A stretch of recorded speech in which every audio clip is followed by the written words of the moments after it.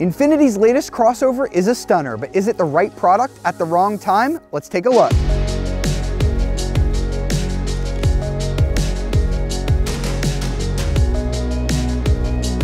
Jared here with CarBuzz.com, and BMW introduced us to the idea of an SUV coupe way back in 2007 with the X6. It took Infiniti just a little while longer to catch on to this whole SUV coupe thing, but they've finally made one. This is the 2022 Infiniti QX55, basically a coupe version of their compact QX50.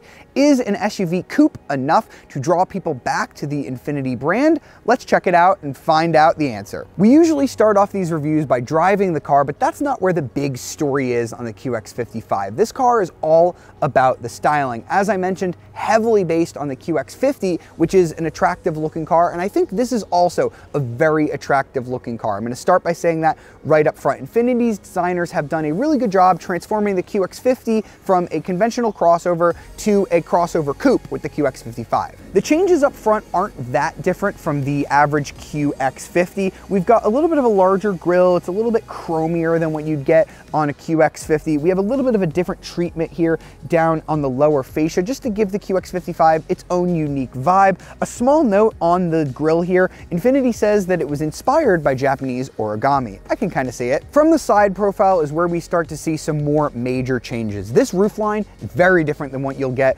on a standard QX50. You might prefer the QX50, or you might prefer this more coupe-like QX55. Now, this coupe version competes against a little bit of a different vehicle class. We've got the Audi Q5 Sportback, the BMW X4, and the Mercedes GLC Coupe also in this vehicle class. At a little bit smaller of a vehicle class, you also have the Volvo C40 Recharge, which is all electric. Now, I kind of wish this car was all electric, but as we're gonna see, it is not. It does look very premium, very good. I think this is one of the more attractive vehicles of that group. We've got these 20-inch wheels that give it a very nice premium appearance, but Infiniti is saying that they really hope this reminds you of their old FX. I guess in terms of styling it does, but as we'll see out on the road later, this is not really a direct successor to the old FX. The culmination of Infiniti's coupe-like design really ends back here in the rear of the vehicle. We've got these different taillights than we get from the QX50. I think these really remind me of the Q60 Coupe.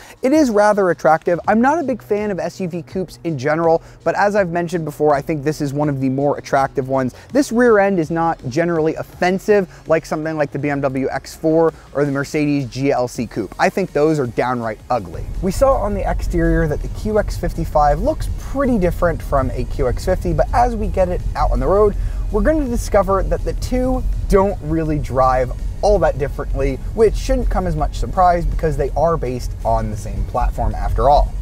There is nothing new or different here underneath the skin, especially under the hood. We have the same 2-liter turbocharged 4-cylinder engine producing 268 horsepower and 280 pound-feet of torque.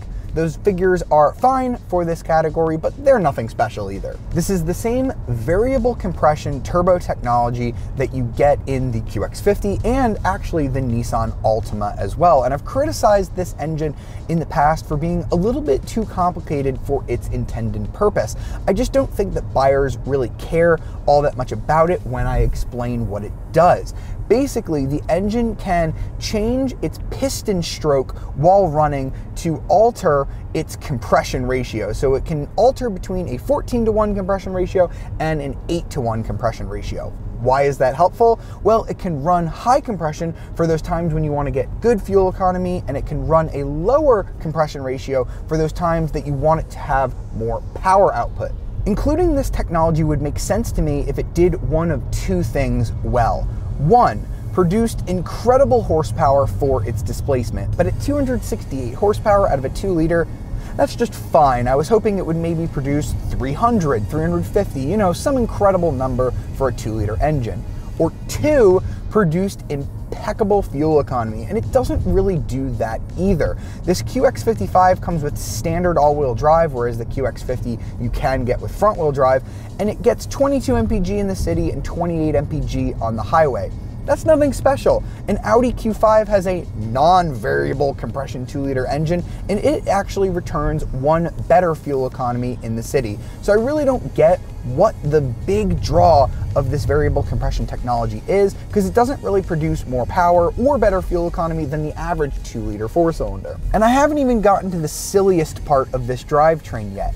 All of that power goes to the wheels through a continuously variable transmission.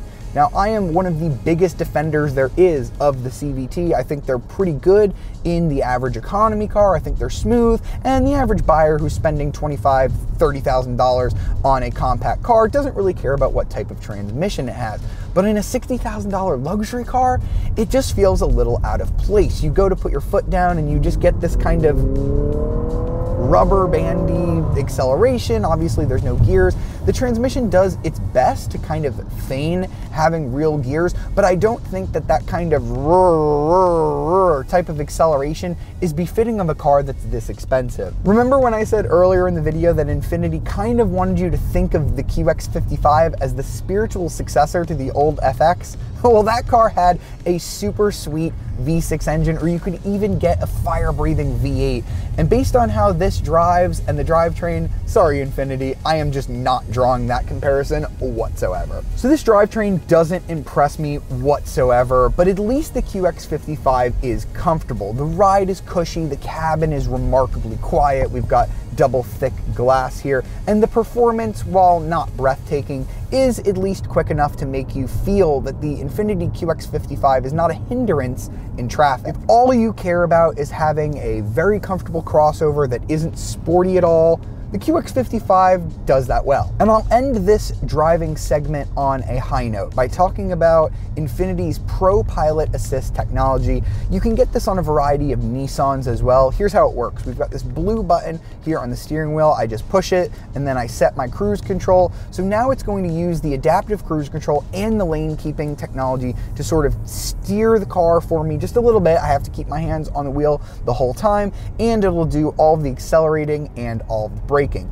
This is one of the better versions of this kind of semi-autonomous technology that I've tested. You can get this on all but the base trim of the QX55, and I think it works really well. There's only one problem with it. It's when you're driving along, it'll sometimes just beep at you. It'll go ba-dum to let you know that it sensed the lines, and then if you go through like an intersection, it'll go da-na to let you know that you lost it. It's infuriating when that keeps happening over and over and over. Now that we're done driving the QX55, I've pulled over so that we can check out the interior. This is a perfect time to remind everybody that if you've liked this video so far, be sure to leave a like, subscribe to our channel, and ring the notification bell to be alerted of our latest videos. And if you want to read my full review on the QX55, be sure to check out carbuzz.com. So let's look at the cabin here on the QX55. Just like with the driving, there's not a whole lot changed here from the QX50. One odd omission here is we're sitting in the top sensory trim level of the QX55. That's actually a mid trim level on the QX50.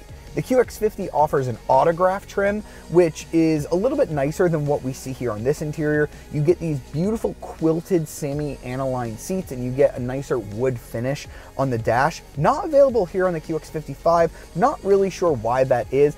The seats just look a little bit plain, even though we have this cool red and black two-tone finish. Just looks a little bit bland in here. We do have some nice materials here on the dash. It is all soft touch, but I gotta say, I'm a little bit more impressed with the European options like the BMW X4 and Audi Q5 Sportback. I think those cabins are just a little bit more premium inside. But the lack of an autograph trim level is not my biggest gripe here. It's this infotainment system. It's called Infiniti InTouch. I think it debuted back in like 2014 in the Q50 sedan, and Infiniti's actually gone and replaced this. We now have a single screen setup that you can get on the QX60. I think it's much easier to use, but the QX55, they just did not want to do any updating to the QX50's interior, so they soldiered on with this sort of out-of-date infotainment system with a few updates here and there. Let's talk about why I don't like this system. For starters, you have this 8-inch touchscreen. The only thing that it does is pull up your navigation map, so you're just looking at this all the time.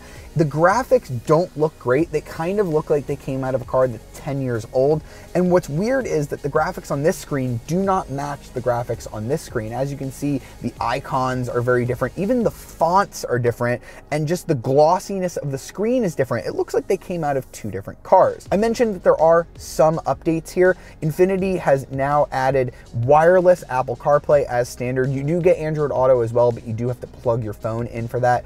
It does look nice when you pull up Apple CarPlay, at least. Apple CarPlay always looks nice, but the screen is still a lot smaller than what you'll get on something like a BMW X4 or an Audi Q5. Now you can also control this upper screen using this rotating knob. I always forget it's here because these are touchscreens anyway, so I'm not sure why I'd want to use the rotating knob, but you can also use it to control your Apple CarPlay. It's a bit weird. This screen also houses your 360-degree camera on this car, which it's nice that it has that feature, but as you can see, there are some really heavy stitch lines here, and the quality of these cameras is not great, especially when you factor in this car's price. It really just makes the QX55 feel outdated when you're looking at this screen. The lower screen isn't all that much better. You can use it to enter your GPS destinations. You can use it to pull up your audio information. I guess that's kind of cool that you don't have to leave Apple CarPlay. You can control your radio functions. You also have a climate screen, although most of those climate functions are housed here anyway on these physical buttons. So I'm not really sure why you'd pull this up, other than for the one or two functions like the heated steering wheel that there aren't buttons for. It's just kind of a mess, and I don't love interacting with this system very much. Moving into the back seat, this is one of the areas where I start to not like SUV coupes compared to their standard counterparts. Because they have more rakish roof lines, you get less headroom. Now here on the QX55, you're gonna lose about 2 inches compared to the QX50. That's not great, but the QX50 does have impressive legroom. You can see I'm very far from the seat in front, which is nice, and I can also slide and recline the seat very well, so I can get into a very comfortable position here in the back seat. This is one of the best in the compact class. Wrapping up with the trunk, this is one reason why I typically do not like SUV coupes. Things like the BMW X4 and GLC Coupe have less storage space than their conventional counterparts, but since the QX55 is based on the QX50, which has some of the most storage you'll get from any compact luxury crossover, the storage space here is not bad whatsoever. We've got just under 27 cubic feet of space back here, which is much larger than an X4 or a Q5 or a GLC, and when you fold down these seats, you're going to get just over 54 cubic feet of space. The other thing that I love here is you could fold down those seats from the second row like you can on a lot of the competitors, but we also have duplicate switches back here in the trunk that I can pull on, so I don't have to go all the way up there to lower the seats. That's convenience. That was the 2022 Infiniti QX55, and now I have to answer the question of whether or not I would recommend this car.